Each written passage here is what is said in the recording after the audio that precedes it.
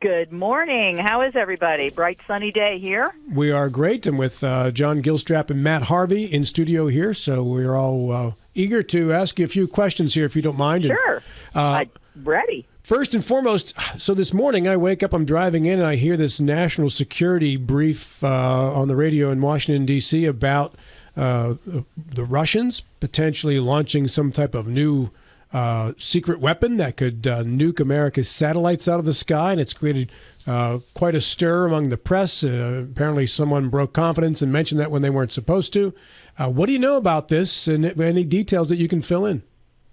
Well, honestly, I don't know much more than what I see in the public sphere. I did get some communications with Senator Rubio, who's the ranking member on intelligence, yesterday, saying that they've been monitoring this situation, which tells me that whatever the specific situation is has existed for a while. That's troubling, and certainly anything considering the two words there, Russia or nuclear, are amazing alarm bells in everybody's mind. I assume as we move through the day, we will probably have a briefing by phone, but we can't go secret over the phone. So we do have the opportunity to read the materials in Washington if we need to be. But it sounds like, I guess it was Congressman Turner from Ohio, who's chair of Intel over there, really raised the alarm bells here, wants the administration to be more forthcoming. And I think that's probably, in light of the leaks and whatever else has come out, would be in the best interest of everybody that the administration would be more forthcoming. Perhaps it's just because news is so much easier to hear and gather instantly now, but it appears that there is a collaboration amongst America's enemies as of late to join together. And is that my perception, or is that a reality? No, that is such a stark reality. I mean, I think we're facing global threats like we haven't seen in decades. And if you look at Russia, Putin, you look at the Ayatollah in Iran, you look at Xi in China, you see the disruption and the terrorism with Hamas. These are all things that, stirring together, want to see a weak United States. And that, I think, sounds alarm bells to me, because that's where we need to step up and be strong. And I think that they're waiting for us to falter one place or the other. You can see them, they're bombing our commercial ships in the Red Sea. They're bombing our bases. Iran, through their proxies, bombing our bases, and we lost 3 of our servicemen and women. This is a time, I think, of great peril for us. But we are the superpower, and we need to assert ourselves. That's my belief. John Gilstrap. Good morning, Senator. I want to talk a little bit about the border bill. Senator Manchin was on the show yesterday, and expressing discern. He's upset that the border bill didn't pass. My question to you is a simple one. I think, do we need congressional action to close the border? Is that really something that has to be done through Congress? Because it seems to me that President Biden was able to open up the border on his own. Can he also close it on his own, or is that something that really needs to have congressional action? President Biden, no question, can close the border down, can, through executive order, initiate policies that will lead to fewer and fewer illegals coming across. President Trump did this very, very effectively with his Remain in Mexico policy, his quick turnaround on deportations, building the wall, etc. So this president has the tools to do that. But, in December we had 302,000 people came across the border. In January, 197,000. These are astronomical numbers. And the president has shown no willingness to try to, and he wants to lay it off to Congress, when in reality he has the tools. There are some tools in the immigration package that would have really helped. For instance, the asylum rules and the parole rules, so that the president cannot use parole to just parole 2 million people into the country, which is what he's doing in his catch and release program. So the president can solve this problem a lot, but he just has no willingness to do it because he prefers the open border. So then, from a political perspective, pure raw politics, why would it make any sense for the Republicans to give him shelter on this when he can, in fact, do it all on his own? Well, I think that was the crux of the argument, that it came down to when we were considering Senator Langford's negotiated settlement with the Democrats on immigration reform. I think it went too far. There were a lot of questions about it. There's the whole thing about you're letting 5,000 people in a day. Why would we be doing that? You know, there's some logic behind the decisions that Senator Langford made. But in reality, if the president doesn't enforce the laws he has now, why would he be enforcing a new law? He would just ignore it. And I think that's what why a lot of people like me said, we want to keep moving forward with border security, but this is not the plan to do it. And I don't see for the life of me why the president doesn't see the political pressure here that the border is bringing to bear on him and his chances of reelection. That alone should be a reason he should be looking at this much more in a much more forceful manner. Matt Harvey. Good morning, Senator Capito. So, hey, Matt. Along those lines, with the House voting to impeach Alejandro Mayorkas, what is your stance on that and your thoughts? Well, that will be coming over to the Senate as soon as we return after the President Day break. You know, impeachment's a very serious charge, but Secretary Mayorkas has fallen so short in terms of his abilities to enforce the laws. I think that, I'll certainly look at the evidence, but as far as I can see, Secretary Mayorkas, he owns some of this as well. And so I think that's why you see him subject to impeachment. I mean, personally, I don't think impeachment should be coming up every 2 or 3 months or every 2 or 3 years. I think the founders of our Constitution designed it to be rarely used instrument, but in this case, it may be the right one. And so I'm going to look and see what happens when it comes to the Senate. That will be in the next week or so. But I do believe Secretary Mayorkas has shown himself to be very deficient in his position. Well, isn't his authority derived through the president? And if he's just following orders, then are you impeaching the wrong person? Well, I think that's the question, is not so much are we impeaching the right person, but is he simply following orders of the president. But if he's ignoring congressional intent, which I think he has, I think that's a whole nother, and that would be more looked at to be a more impeachable offense. I see. I want to ask you a question about the recent governor's debate in West Virginia in which your name was invoked. And I believe it was Chris Miller who jumped in and addressed Attorney General Patrick Morrisey and said, this is West Virginia. We don't talk about people's mamas here. Just from a distance, your thought, obviously Moore's campaign is Moore's campaign, but it's unusual for your name to come up in a governor's debate.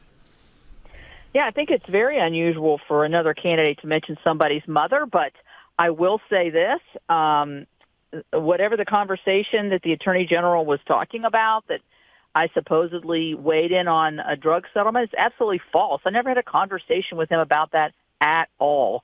So I don't know where he's getting this, and I wish that he would he calls me when he wants something, but not when he wants my opinion, because it's not my job to tell the Attorney General how to settle a case. So that is a false story there, and I wish he would correct that. I want to ask you also about government funding and some deadlines that are coming up in regards to the shutting down of the government. I know we've talked to you about this in the past. It seems like we talked to you about this every other year. Deja vu. Yeah. I know obviously you're not a fan of shutting down government, but there are some serious financial issues this country needs to address, and they need to address them quickly. We definitely need to address that. If we keep doing what's called a continuing resolution rather than pass the new bills that me as a member of the Appropriations Committee and others are writing, we're actually going to spend more money. The bills that are in front of us right now that we should be passing spends less money. That's what we're trying to do. And so I hope that as we move forward the next several weeks, that Senator Schumer puts these bills up onto the Senate floor. Speaker Johnson has done this already, and that we move towards a compromise. I mean, we're compromising now, or we're negotiating with our House partners right now on the bill that I do, which is Health and Human Health, Education and Labor, enormous bill. So, and it spends less money than it did last year. That's what we want. So I don't know why. I think the Democrats just can't spend enough money, and so that's why they keep prolonging this into the continuing resolution period that we see. But we will not shut down. I don't think anybody wants us to do that, and so hopefully we'll have some resolution here in the next several weeks. John Gilstrap. Is it fair, really, to lay that entirely at the feet of the Democrats for wanting to spend money? I mean, both parties have been in power, and both parties have spent a lot of money. A recent bipartisan bill just committed another $1/10 of a trillion to Ukraine and Israel. Is that fair to lay that at the feet of the Democrats? Well, I think in the case I was talking about, it is fair in terms of the appropriations bills for this year. I take your point, and I think you're making a good point. That overspending is a shared mutual fault, and that. But I think we as Republicans, me as a Republican, are more willing to face this than what I see from the Democrat leadership and the president. Matt Harvey. I heard that you were going to be in the Eastern Panhandle soon. I am. I'm going to be there. I'm on my way there right now, as a matter of fact.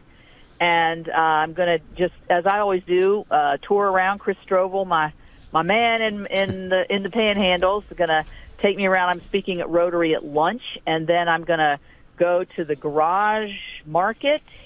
I'm going to go see the Day Report Center, and then I'm going to have some conversations with our orchardists about some issues that they've been having with not being able to sell their products. I want to understand that issue a little bit more.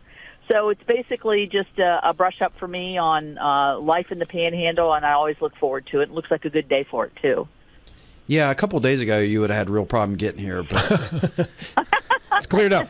It came fast, but it left quick, too. That's the deal. Go ahead, Matt. The Day Report Center, is there any, for Day Report Centers in general, is there federal funds available? Yes, we're going to be meeting the HIDA, the new HIDA director, Tom Carr, who was, you probably know him. The longtime director has moved on, and so I think he retired. We're going to be meeting the new guy out there. His name is Jeff Beeson. And while we talk to Tim, who's the director of the Day Report Center, there's a lot of DOJ money involved with this, and also SAMHSA, which is under health for behavioral health clinics. So, yeah, it's good for me to see this because I'm actually as I said, the appropriator in this area.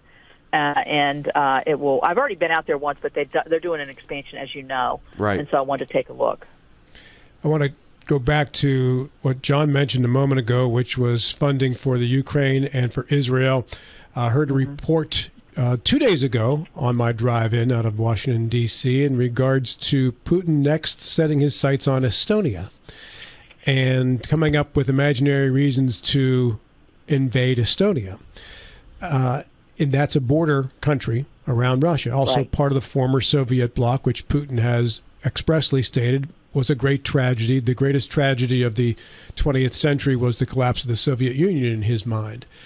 Ukraine is another piece of the puzzle, and then Estonia. And then the report also said, and this has to do with the greater strategy of within 2 to 3 years attacking a NATO nation, which I would assume is Poland, since that's kind of like the next one, downstream.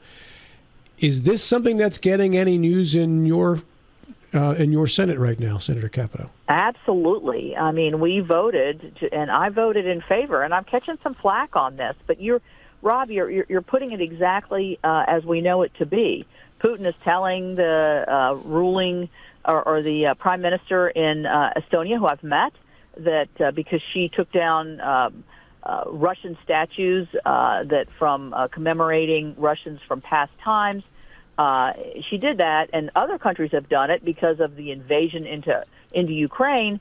That she's now, if she enters Russian space, she's going to be arrested and incarcerated and all of these kinds of things. And so it tells me that the argument that's made that if Putin is successful in Ukraine, he goes right to Estonia or Poland.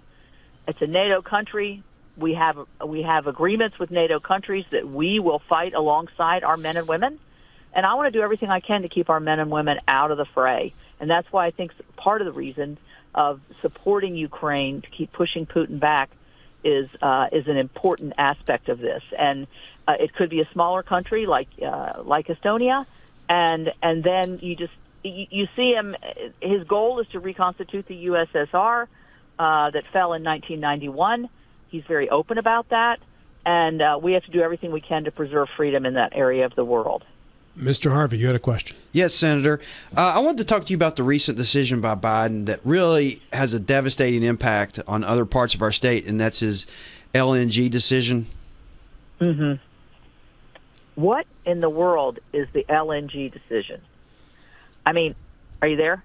I am. Yeah, I guess probably for the listeners, they need to know what LNG is, first of all. Yeah, I know what it is. It's a liquefied natural gas. And my phone went kind of weird. I thought maybe I'd gotten caught off. It's the liquefied natural gas terminal permits that are in the Gulf of Mexico. So we're telling our allies and our natural gas producers that you're no longer going to be able to liquefy the natural gas and send it to Europe or Asia or wherever it will go. And these are massive ports, massive employers, but it has impacts in West Virginia because it impacts. We're some of the largest gas producing area in the world, just here in the Ohio, Pennsylvania, West Virginia region. So it will have impacts on this. And for the life of me, energy independent is something we talk about all the time. We have the resources. Why is this administration disallowing us to be able to use our own resources for ourselves, but also to help our allies who we said will help you get off of Russian natural gas? And if you ask anyone in those countries, what do you do when the United States no longer sends our LNG to you? What are you going to do? And they say, we have to turn to Russia. Is that a position we want to see our friends in? No.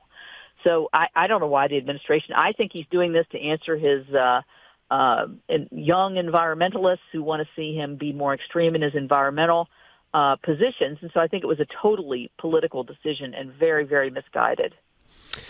Senator, just in this 20 minutes or so that we've been on the air, we've gone through some really important issues, scary things that are happening worldwide, and certainly scary things that are happening within the country. Is there a way, and the forgive me, the political theater is how I see it of the impeachment of Secretary Mayorkas, only because not that he doesn't deserve it, but we all know how it's going to end. You know, it's all there's going to be a vote that's more or less along political lines. Isn't that kind of a waste of time? Shouldn't we be working on other things? You know, I think you're here again. I think it's more the point, and I think I tried to make that point earlier, in that the frustration over the border is just at a boiling point. I mean, literally, when I'm doing my usual stuff, the grocery store or filling up the car with gas or whatever I'm doing, that's the first question out of anybody's mouth in West Virginia. What are you going to do about the border? We're being overrun. It's not fair. I met a lady yesterday or the day before who said, you know, she immigrated and now she has family she wants to bring over, and they have all their papers, but they can't come. And that's the fair and legal way to immigrate into this country. And those avenues are being blocked because of the glut of illegals coming. I mean, just the visions of them when you see it on TV. So I think Mayorkas is being used as the sort of the poster boy or poster man of that initiative. And you know, I don't think chances are it ever passes the Senate or slim to none. So I think it will be dispensed with probably quickly, but I still think it's something we need to hear. Is there a chance that we return to the days of comity again in the near future? You know, that's a really good question. I've actually been thinking about this a lot because, I mean, you all know me well enough to know that I'm not a bomb thrower. I don't, lash out on Twitter or anything like that. Try to respect people who have differing opinions and try to formulate relationships with people that I don't necessarily agree with, because I think that's how you get things done. But it's just to the point, if you're not with me 100%, then you're never with me. And I think that's a dangerous position to ask for your political support to come in that way. I hope we get back to the time where we look at what's good for the country is good for everybody. And it's maybe a different way to get there on different sides of the aisle. And we can do that. We did that in infrastructure, I think. and we're seeing the fruits of that. So I think we can get there, but I share your frustration. And when I read things, I just think, man, I spent a lot of time raising kids telling them not to treat people like that. And now it's okay. And that I reject. That I reject. Senator Shelley Capito has been our guest. I'll send you out with a fairly easy question concerning the national debt. That'll be the simple one there. Even if we are able to reduce deficit spending, until we get a balanced budget, we are still adding to the debt, which is 34 plus trillion, whatever the latest number is as we go by here. So what are we doing to not just reduce deficit spending, but to actually come to a balanced budget, which we actually had about 25 years ago? Well, I think part of the issues are overspending, but a large part of the issue, as you know, is the growth. And here I are one, as they would say, the baby boomer generation of Social Security recipients that are, and our younger generation is not enough in the workforce. There's not enough in the workforce to fill the coffers, so to speak. So between Social Security and Medicare and Medicaid, that's the main driver of this deficit that we're seeing, that we see all the time. And so we're going to have to make some tough decisions, and there's decisions that are tough but aren't not going to hurt anybody, because you hear everybody, and I'm included. I'm not going to cut your Social Security, and Medicare is safe with me, and that's a good position. But we have to look at how it's going to be handled in future generations, I think. And so that's the hard questions, because I think that goes towards balancing the budget alone is not going to solve the problem. We have to make some policy changes here. And pretty soon, when the trust funds go up, belly up, which is in the next decade, these are going to the answers don't get any easier. Since we're not producing enough of our own young people, wouldn't part of that equation involve immigration reform to allow people to legally come to this country and begin getting legal jobs where they're paying Social Security taxes and therefore paying into the system? Well, there's a thought that is would be one way to generate not just the work, because we see worker shortages everywhere, but also to generate the taxes. I mean, but if you look at what was done at the state, tightened their belt. Of course, the state has to have a balanced budget, so that's a big difference there. But the state tightened and they were able to then cut taxes, which then keep the economy, moving, and is more attractive to economic developers. So I think the federal government needs to, as I said in our appropriations bill, tighten our belt, and then look at some of these long-term systemic issues that are driving the larger drivers in the deficit, make some tweaks here or there, and then, grow the economy so that a growing economy can help us get out of this. Because I think that's what happened in the 90s. Yeah, I told you it would be an easy one to end the show, Senator. That is so easy. Yeah. Yes, thank you. Hey, we appreciate your time this morning so very much, and I wish you a great trip to the Eastern Panhandle.